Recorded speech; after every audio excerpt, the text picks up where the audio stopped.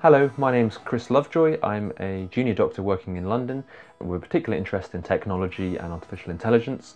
And today we're talking about how to be productive on the ward. From talking to other students at Cambridge and also from other universities, a lot of people say that time on the wards often feels quite unproductive. So today I'm going to share some tips about how we can be more productive on the ward. And this is something I really wish I knew when I first started clinical school, because I found it quite a shock going from the preclinical side, which in Cambridge is 3 years of very academic scientific study, to then going to seeing patients where you're just thrown onto the ward and you're expected to find your way and work out what to do and work out how to learn. I remember walking onto the ward and seeing different people wearing different colour uniforms and not really knowing what was what. I didn't really know what a ward round was.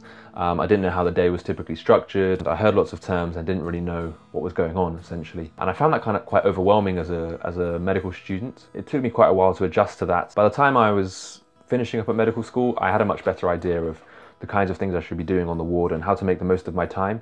But I really wish I'd known a bit more of this earlier, and I think it would have made that transition much easier. It's generally the case that time on the wards feels quite unproductive, particularly because the other aspect of learning medicine is all the academic content, where you often have large volumes of new information that you have to learn and memorize. And the approach that you take to that is very much that you want to be as efficient as possible so that you can learn as much information and remember it, so that you don't have to spend your whole life in the library trying to memorize things in order to pass the exams. But then when you come to the clinical side and being on the wards, it's much more difficult because it's much less directed. There's no clear syllabus. It's often not clear what the best thing to do with your time is at any moment. And it often feels quite unstructured. A key point to say is that hospitals are designed to treat patients, not to teach medical students. So here are 4 tips for being productive on the wards. The first point is to always have an objective. There's always a lot going on around the ward, and it's not always clear what you should be doing and what the best place to go is and what the best kind of things to do. And I think it's very easy to be quite passive on the ward and just to follow doctors around, observe some things. And there is some benefit in doing that, but it's also quite easy to switch off. And I've definitely noticed myself on many occasions just following a ward round, not really taking much in and probably not learning a lot from the experience. So I found it very useful to always have some kind of objective that I decided before I'd go onto the ward of a few things that I wanted to achieve while I was there. And this could be things like practicing some bloods, understanding how to interpret liver function tests, how to understand the treatment of a particular type of disease. It could be to recognize the signs of a certain type of disease. From my 5th year onwards, I always had something in mind that I wanted to achieve every time I went onto the ward, and it ended up being super useful. Maybe you join the ward round, and because you want to listen to certain signs, on the ward round you notice that there's certain patients with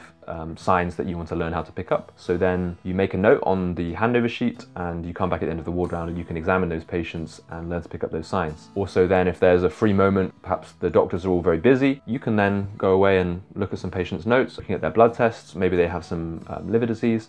You can look at their blood test, try and interpret it, read a guide on interpreting liver function tests and teach yourself. And then perhaps if a doctor does become free, they can join in and give you a bit more teaching, and that can be useful. But being very self-directed in these kind of settings is a really useful thing to do. And one useful prompt that I found for remembering what my objectives were and making sure that I set them in advance is I used to bring in a piece of paper every single day, and I'd write 6 objectives on this piece of paper. So what I would do is I would take a piece of paper and I would fold it in half 6 times.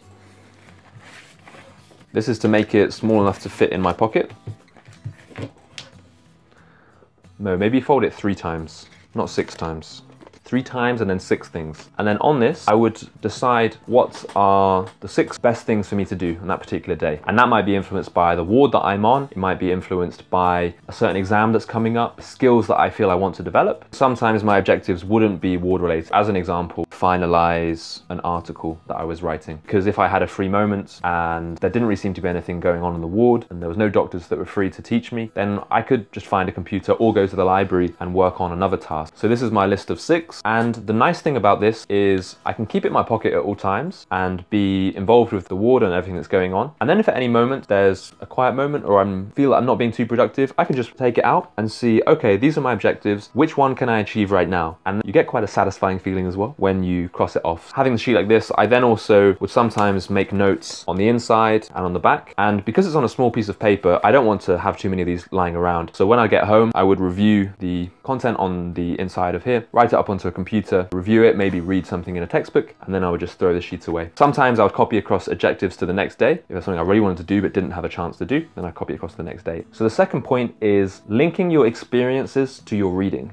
So in medicine, there's these 2 components that you need to learn. You need to learn the academic content, so you need to understand a certain number of diseases, their treatments, the pathophysiology, and how you would manage those patients. And then you also need to understand the clinical side, which is how to recognize those conditions, how to pick up the signs and symptoms of a certain condition, how to tell how ill someone is, whether they're severely unwell or only moderately unwell, because they could have shortness of breath, but that could be very bad or it could be very mild, and you get that from a clinical impression. Now, I found it very useful to link the two. Firstly, if I was on the ward and I saw a patient with a particular condition, then I would use that as a prompt to try and recall what I know about that condition and maybe identify things that I don't know about that condition. Let's say, for example, I saw someone with hepatitis B infection. I would see this patient and I would ask myself, okay, hepatitis B, what are some of the risk factors? What are some of the signs and symptoms that you might expect to see? What investigations would you do? What kind of treatment would the patient be on? I would then look at the patient's notes and see, okay, what kind of treatment are they on? Does that match what I thought they should be on? What kind of investigations have they had? Does that match what I thought they should have had? And work through that case, but to use my initial thoughts first and then to analyze the case itself and see if I did have an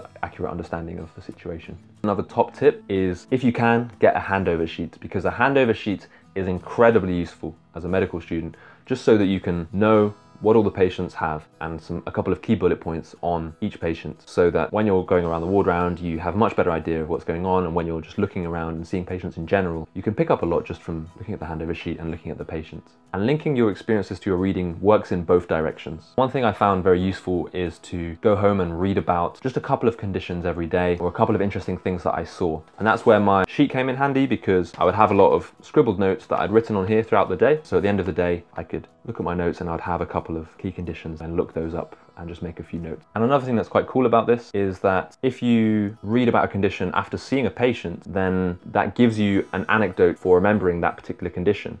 And evidence shows that we're much better at remembering things when there's a story attached to it. It's much easier to remember that 40-year-old lady who had multiple sclerosis who presented with these symptoms versus I read a paragraph in a textbook about multiple sclerosis and what to expect. And one thing I also found useful was, on my phone I have all of my medical notes that I've made digitally on my OneNote. So at any moment in time, if there's a condition that I see and I recall as much as I can about that condition, then I can take my phone out and check the notes on, let's say, COPD, and I can see all of the notes and see what else did I miss. Okay, I'd forgotten about this particular aspect of treatment, but before doing that, I would recall as much as I could on that condition that I saw on the ward, and that's been shown to be a very effective technique for ensuring that you memorize things. The next piece of advice is to tag on to good teachers. A good teacher is firstly someone who is good at teaching, but also someone who is keen to teach, who's friendly and willing to take the time to teach you things. So this can make a huge difference, because often as a medical student, when you're on the wards, you're very much at the whim of other people to direct you, tell you what would be useful to do and help you to get involved, because you're coming onto a ward where you don't necessarily know the patients particularly well and you don't know well what's going on.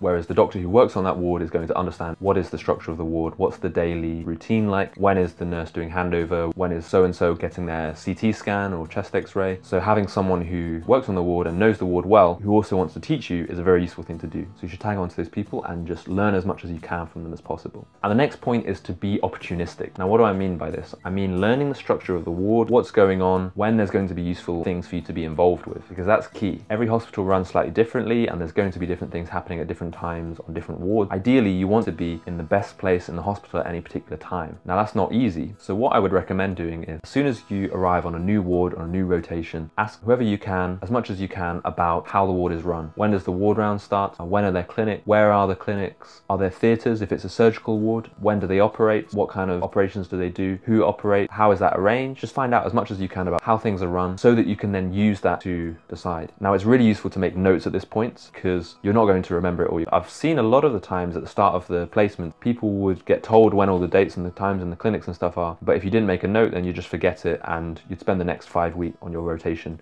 not really sure exactly when things are happening. But if you know the structure of the ward, then that enables you to be very targeted with deciding, when am I going to go to this, when am I going to go to theatre, when am I going to go see patients, when am I going to go to clinic, etc. And this enables you to make your own schedule, so you can decide when you want to do all of these things and when you're going to go do your own independent study. Sometimes there's an assumption that you should spend all of your time on the wards as a medical student, helping out with the team, working similar sorts of hours to the other doctors there, but actually it's not necessarily the best thing for you to be doing with your time. If you're learning a lot from the ward, then it's great and you should stay there, but it's also important to make sure that you are getting things out of being there. and that you're not just functioning as service provision. Understand the structure of the ward to make your own schedule so that you work on your schedule rather than the ward's schedule. And one thing that's quite useful is you can plan to go to a clinic, for example, between 10 a.m. and 12, and have something scheduled after that, like maybe you planning to go to theatre, or you're planning to go to the ward and meet one of the junior doctors. What you can do is go to that clinic and say, oh, by the way, I have something scheduled at 12, and then you stay from 10 until 12,